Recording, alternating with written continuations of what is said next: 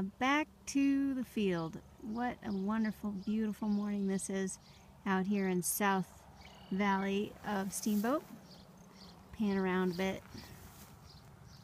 That's the mountain right there. You can just barely see the ski runs. Everything is green.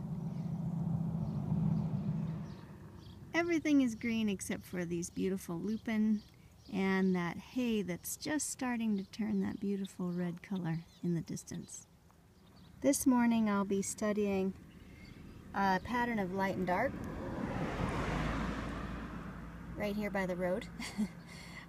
This is my sketch of the little farmhouse down there, and I just love that when the small houses are surrounded by big trees. It really speaks to the culture that first of all, it's been there for a really long time. Second of all, back then they did not need a big house. In fact, they preferred smaller ones that are easier to heat, easier to maintain. So I'm honoring that cultural tradition here in the Yampa Valley today of ranching and being integrated into our beautiful environment here. There's the ranch house I'll be painting today. I have painted it before, but today I look forward to exploring it more. I love going back to subjects that I've painted in the past, especially if it's been several years. I love to almost reach that potential that I thought I had 7 or 8 years ago and instead just ended in a big mess. Now I'm just starting to get a glimmer of what I thought I was painting, you know, that disconnect between what's in your mind and what actually comes out. So it's starting to come out, which is exciting. This is my beginning sketch, my no-tan sketch, just focusing on dark and light shapes, patterns, composition, leading the eye in, making sure nothing is funny shared edge or in the center or equally spaced, all those good checks that you do while you're laying out your composition. And I've started already with the no-tan dark light composition, and now I'll be going into actually laying in the paint. I'll start with the back, the sky, and then the next being the mountains, and then start filling in around, you know, well, start painting. But I do like to start with the sky. That way the edges against the sky of those trees won't be too hard.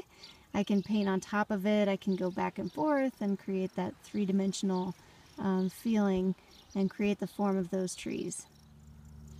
Okay, the sky and the background mountains are in.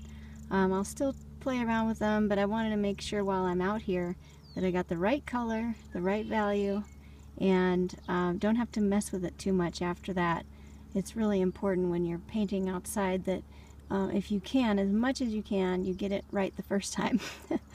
So that's in there. I'll play around with the edges still, but I went as close as I could to the trees without muddying my colors. And so now I'll start creating form with those trees. Okay, I thought I'd check in.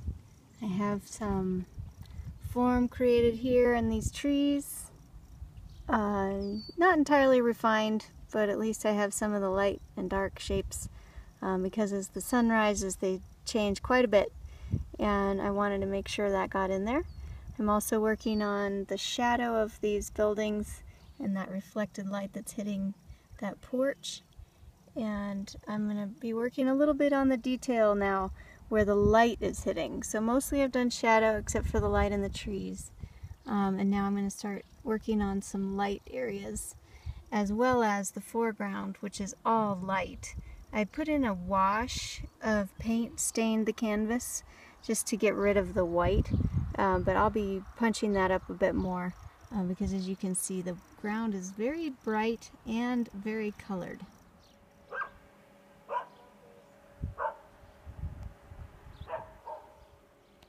Okay, I am as done as I'm going to be out here today.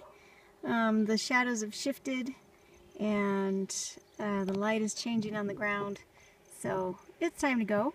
But once again, there's my scene, And you can see how much brighter the reflection of the light on the roofs became, which is a little distracting. Another reason to stop. But just a few words here on foreground. Really tried to maintain distinct shapes, even though the foreground can get pretty mixed up, but you can see the lupin in the front there, and then the hay about to be harvested is that pink red color. So again, just trying to keep distinct shapes, also using those shapes to draw the eye in, and to just have fun with color. So nice just not to be just green, green, green all the time. So hope you enjoyed it, and I'll catch you next time.